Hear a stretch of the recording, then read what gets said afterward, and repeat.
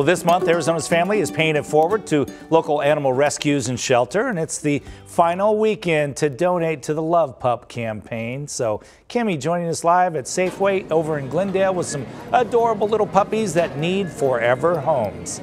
Hey, Kim. Good morning to you, Scotty. Take a look at this little face right here.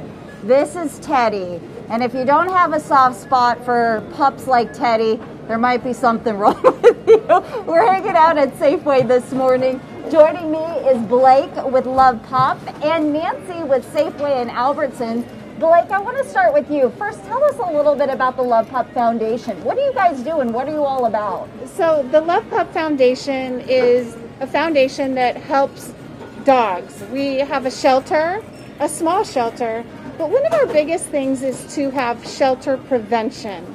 So we work with Maricopa County and we microchip every single dog that comes out of Maricopa County. We work with families to keep their dogs in their homes. So if somebody comes to us and they have a tumor, we pay for the tumor so they can keep their dog. And also we're very into helping other rescues. So we have events called Love Pup Family Fest where we gather up all the rescues and we have a big adoption event and have bands and stuff and just make it a big festival and an adoption event. What can you tell us about Teddy? Teddy is an amazing dog. She came to us. She actually needs to have ACL surgery.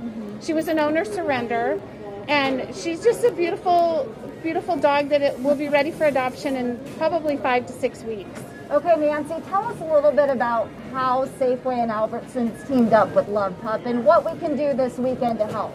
Sure. So we teamed up several years back with Love Pup. Someone just introduced me to their organization, and then we decided, you know what, let's get together, do something great for animals and animal welfare. And so for several years now, we've had this very successful campaign.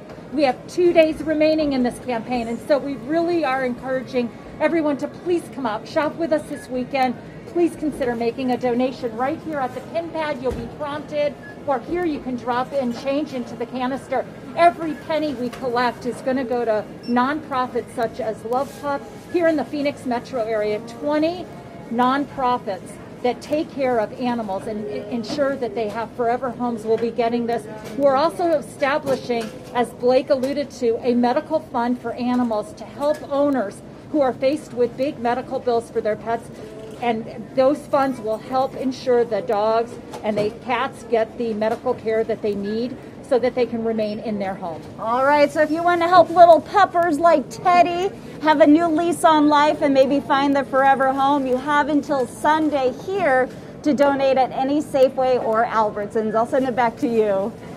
It's a great deal. Hopefully they've raised a ton of money. Kim, thank you.